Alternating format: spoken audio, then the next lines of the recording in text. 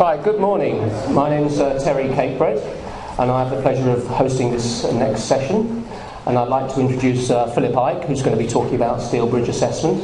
He's a senior account manager with LUSAS, looks after Europe and clients in the UK and South America as well. So I'll hand you over to Philip. Thank you, Terry, and good morning again.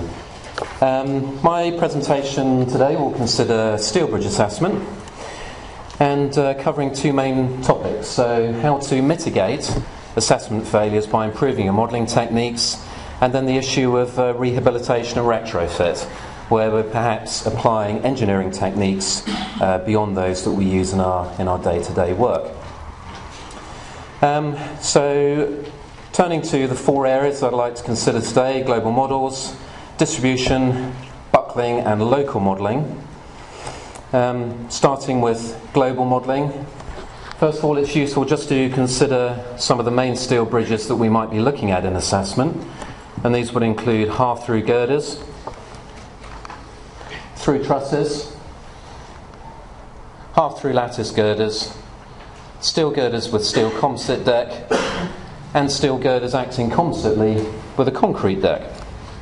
And the way that we analyse these could be very different. We don't have the time today to look at these in detail, but looking at some particular areas, if we take truss bridges where particular concerns exist in assessment, it's useful to note that whilst these might be assumed pinned in ultimate limit state, we may need to consider some kind of moment resistance in the connections for our serviceability and fatigue calculations if they're appropriate.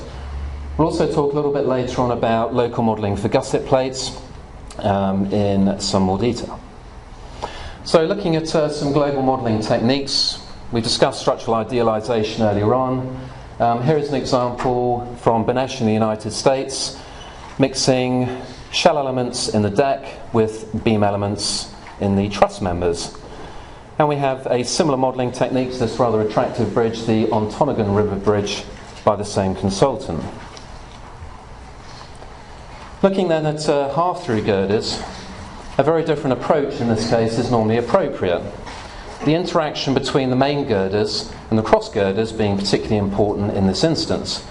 So here we may model this using shells for the main girders. We could use shell models for the cross girders as well, but a beam analogy could be sufficient, where we could also pick up some partial moment fixity using joint elements at their ends. Moving to curved and skewed structures, here bracing is particularly significant on the behaviour of the structure and how load is distributed through it. This is a particular study for the US Department of Transport, where bracing and its consequent effect on load distribution in fact changed bearing capacity, bearing loads rather, by up to 15%. Grillage modelling, of course, is not so able to pick up these effects, as it's not such a rigorous method. Torsional warping is also something that we should consider, and that torsional warping is illustrated figuratively here, where we have the axial components, the vertical moment, transverse moment, and obviously the warping separated out. And there are guidelines on how to deal with these. This one is from the United States Bridge Design Specifications, and it says, frequently the torsional warping degree of freedom is not available in beam elements, so the finite element method may be more appropriate, and a variety of elements should be used in this type of model. So here is an example of one such model, where we have shell elements representing the deck structure. We're using shells as well to represent the webs, but in this instance using beam elements to represent the flange and stiffeners. We could equally use shell elements in those areas, but assuming here that plane sections should remain plane, the beam analogy is perhaps sufficient. And then finally we're also representing the bracing elements with beam elements. So here we are adopting the AASHTO recommendation previously mentioned. The UK Bridges Board produces this highly regarded inspection manual and allows us to also consider corrosion, which we have to. It's an important part of assessment work, and allows us to classify our corrosion in severity indices 2, 3 and 5. But then how we should apply these to our models is not altogether clear. It's worth noting that for corroded sections, the load distribution is often not greatly affected, the overall depth of the section obviously not being affected by the corrosion on the perimeter. We could also adopt the approach of performing an initial calculation to see what the resistance of the steel members is, assuming uncorroded sections, because of course if uncorroded sections are already inadequate, then any assumptions for corrosion loss becomes academic. But when we've taken a good global approach and we've dealt with corrosion as best we can, where do we turn next in our modelling methods? So here again we turn to a guideline document, the European Commission guideline document, which states that if the ULS is insufficient, if the resistance in ULS is insufficient, it is likely that allowing for plastic deformations will give us a more favourable answer. And they're recommending us to pursue a finite element approach which may capture possible failure modes. So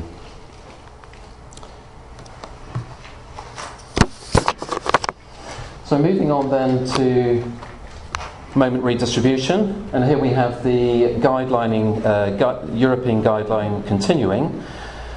If one or more of the cross sections are non-compact, the deformation capacity of the plastic hinges has to be considered. This deformation capacity depends on the slenderness of the web and the compression flange. And this can be achieved by modelling the girder sections using shell elements or a mixture of beam and shell elements as described earlier.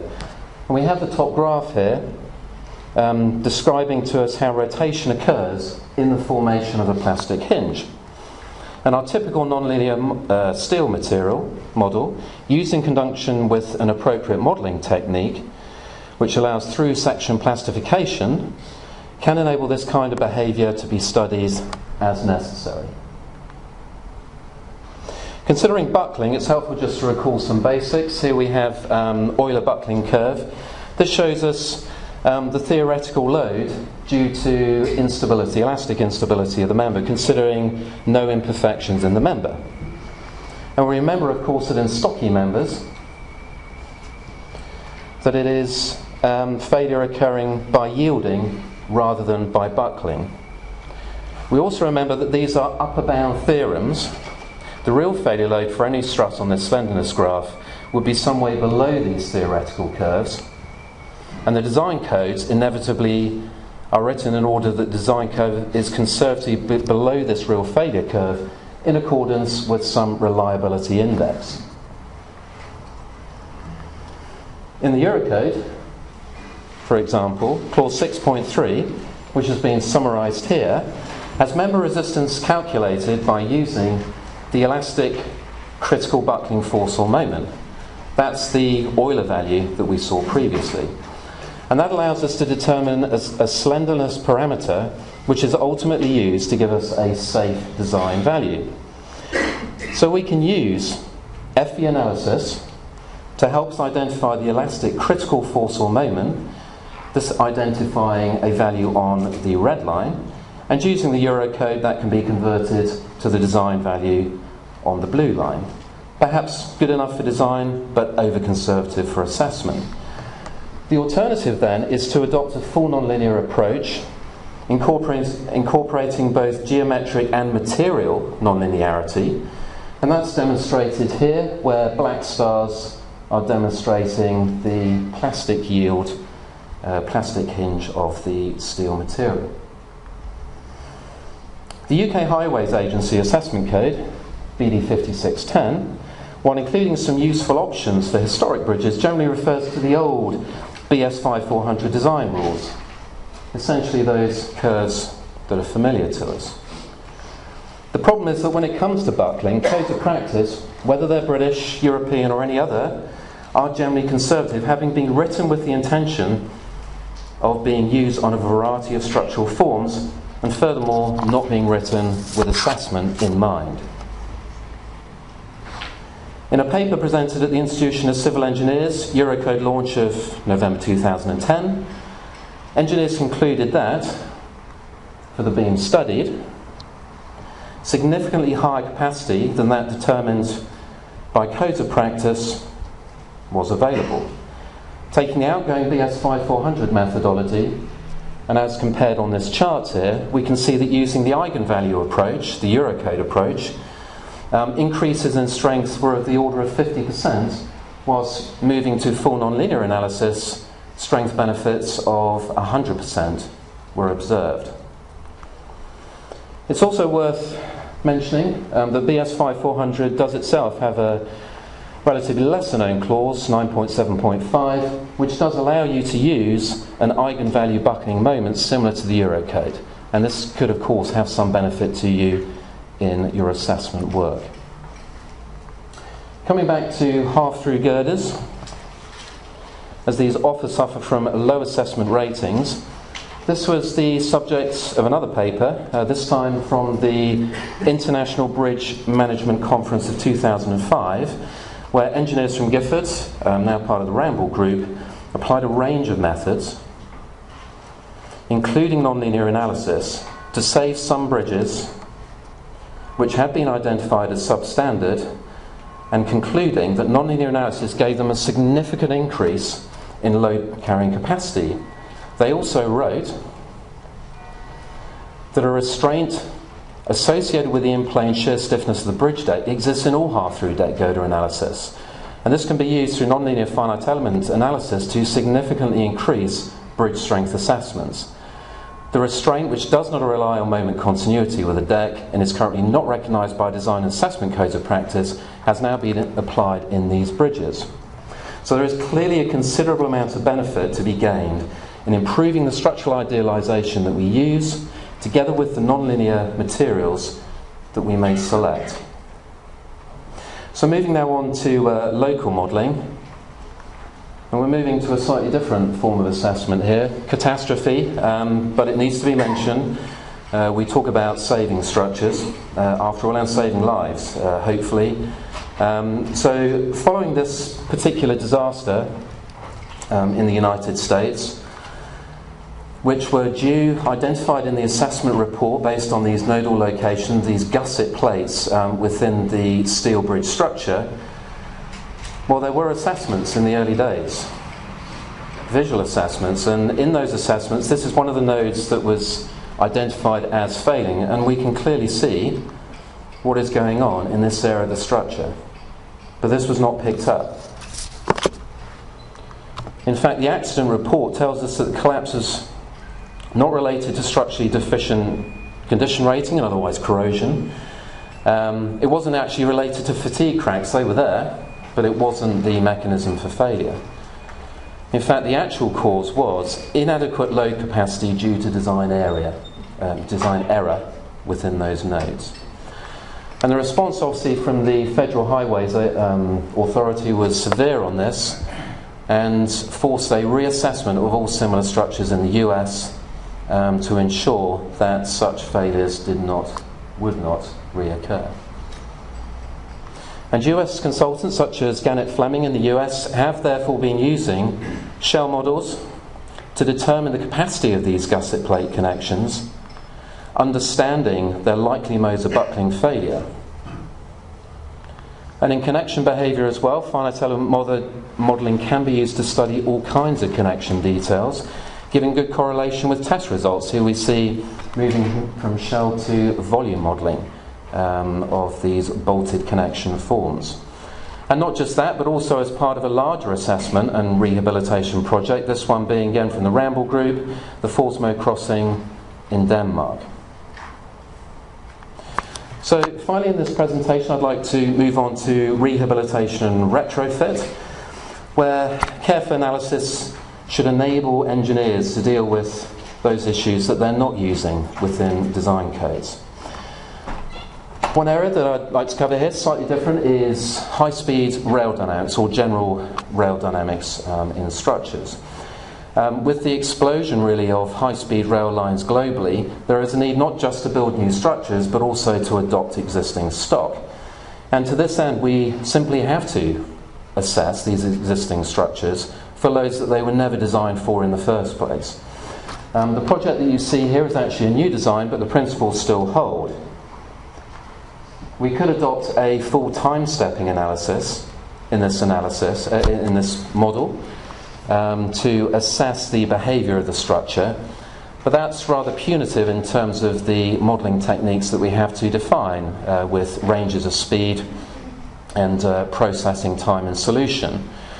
So it is rather preferable to move to modal solutions, where using modal superposition methods we can identify a range of speeds and similarly identify the critical speed and criteria such as displacement, velocity and acceleration around our bridge structures, and then assess those obviously in accordance with our guidelines.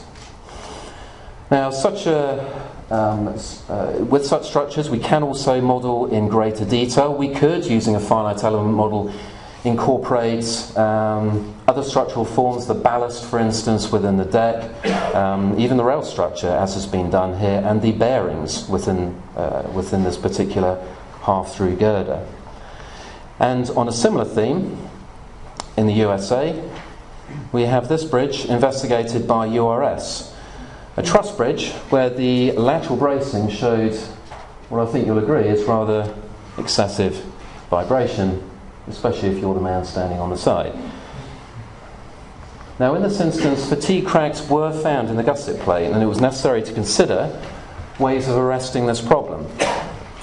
Based on in-service monitoring correlated to finite element analyses, retrofit solutions could be suggested.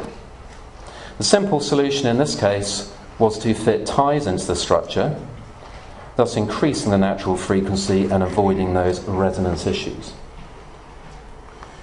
And finally, it's almost a complete aside really, thermal analysis. So here we're looking at a girder which has suffered impact damage. This was also considered in a paper, this one in the IC Proceedings of March 2006. In this case the modelling method is volumetric, initially to assess the stresses in the girder, but also to model the heating process as the girder was straightened. So just adding to the possibilities there, we've looked at linear static models, non-linear models, we've considered dynamic modelling, but here we're looking at thermal behaviour as well, and this is something we'll hear a little bit more about in the concrete session. But that wraps up what I'd like to talk about in terms of retrofits, which just leads me to summarise to you. We would encourage you that we can represent the behaviour of structures very well using a mixture of appropriate finite elements in your structure. We can assess the capacities with moment distribution, understanding load paths, and getting closer to accurate buckling analyses. And if need be, we can move on to further detail, local analysis, understanding connection details for instance, and moving on to dynamic and thermal effects. And that concludes my presentation. Thank you.